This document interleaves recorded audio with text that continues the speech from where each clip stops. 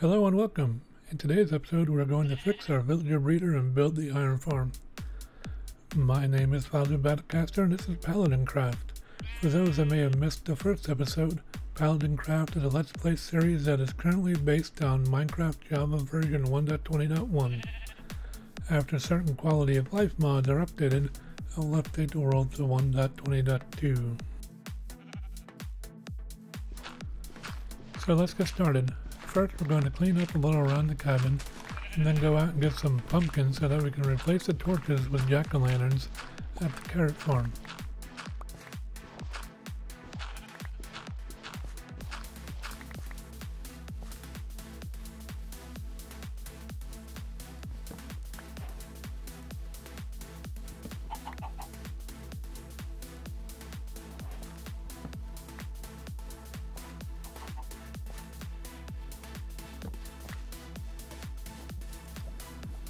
So on my way back, I saw a ruined nether portal and decided to check it out. I still need some gold to make some powered rails later on.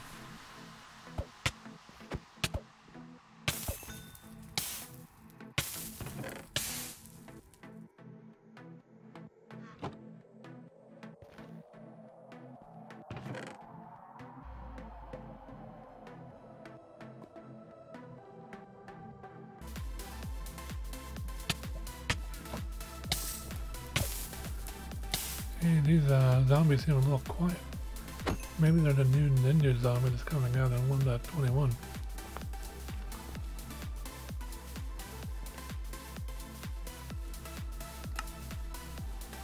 Nope, I just forgot to turn on hostile mob sounds.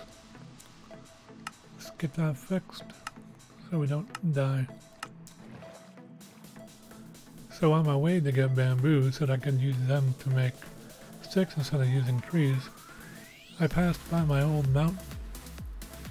This mountain used to be stony peaks, but apparently is now a snowy biome. I had wanted to use this to build my castle, but now I'm going to have to reevaluate if that is what I want to do or not. There's also this cherry tree forest, so let's grab some cherry blossoms, wood, and some saplings.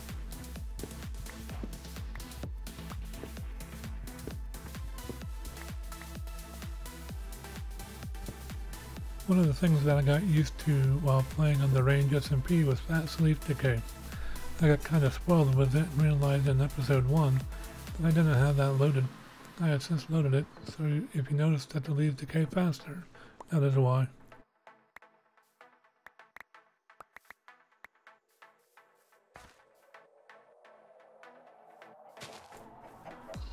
I made it to the jungle and picked up some bamboo, some cocoa beans, and chopped down a jungle tree so I could grab the wood and bring the saplings home.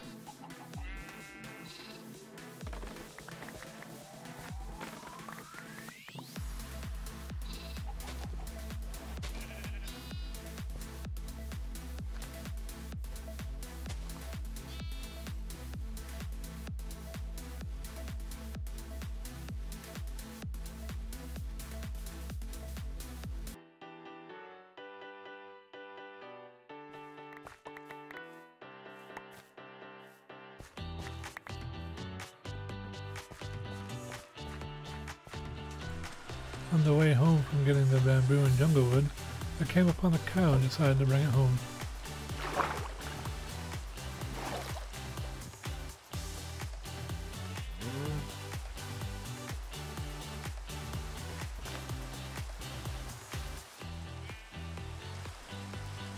I planted the jungle saplings, cocoa beans, and bamboo so they could start growing as well.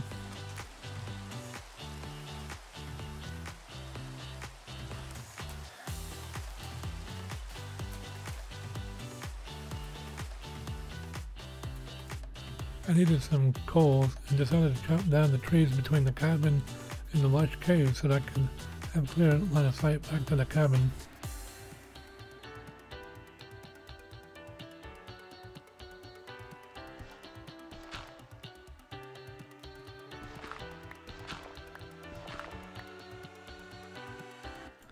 I found a decent little pocket of coal and gathered it up.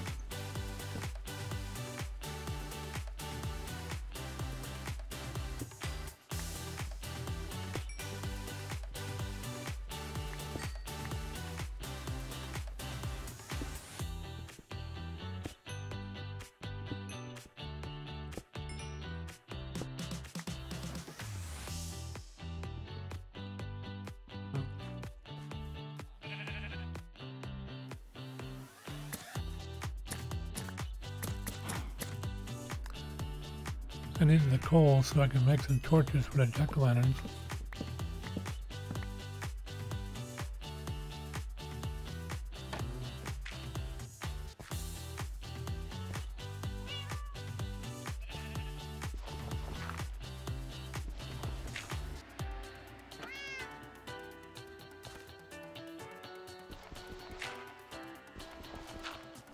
So then we went ahead and put them in the carrot farm.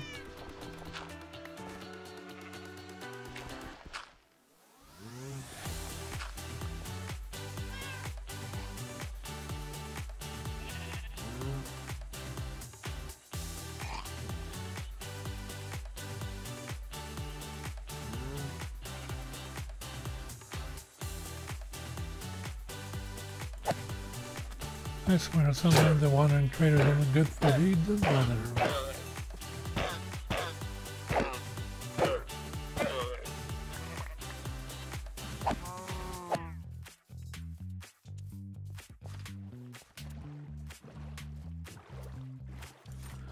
So I decided to mark the spawn chunks so that I know the boundaries for farms.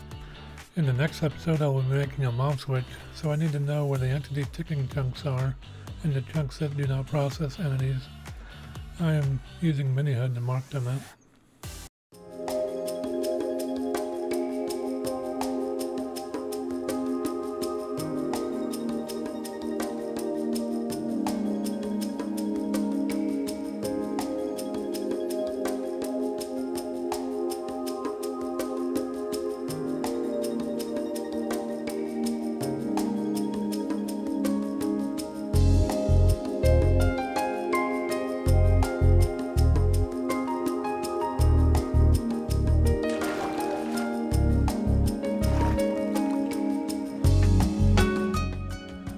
I also moved and expanded the bamboo farm.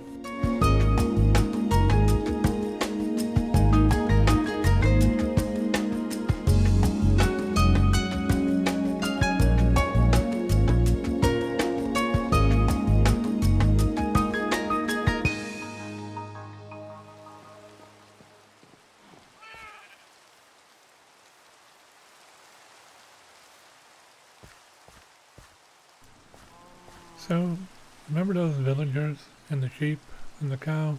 Well, a little problem. No lightning rod.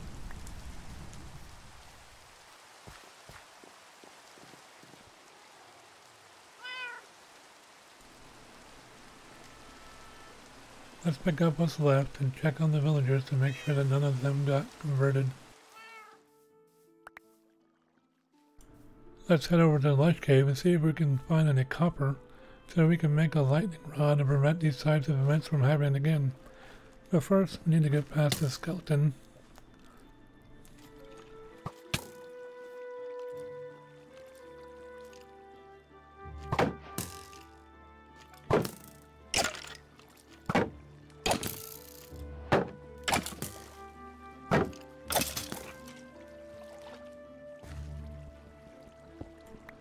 Yay, copper!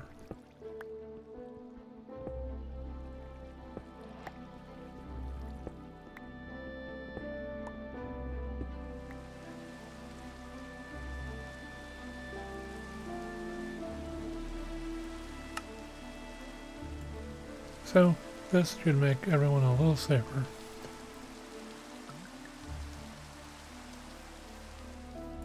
So I went out and gathered up 2 more cows and 2 more sheep and brought them back home. I tucked them away under the carrot farm in a corral, so I didn't have to keep the leads out. I believe that I lost the lead to the lightning and fire.